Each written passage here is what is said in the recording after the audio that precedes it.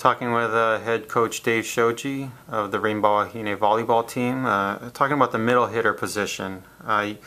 Coach, you got a lot of talent at the middle hitter spot. Talk about the returnees you have coming there.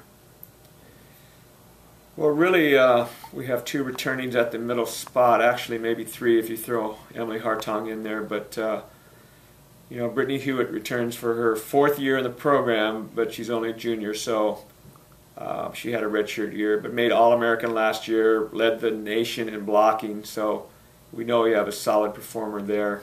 We'd like to think that she can up her offensive numbers and keep her blocking numbers about the same because they were phenomenal.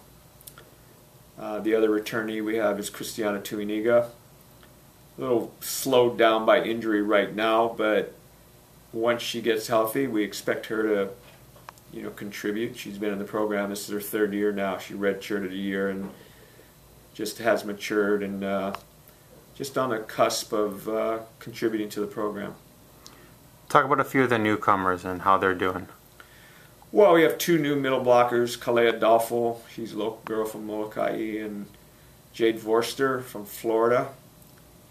Actually, Jade came into the program last spring. She graduated from high school early and paid her own way out here and trained with the team, so she's not quite the same freshman as Kalea is, but both of them possess a lot of potential. And when I say potential, that means they're not very good right now, but they're going to be very, very good in the future. And it's just a matter of time and how fast they can learn. And they both have qualities about them that are really going to contribute to our program.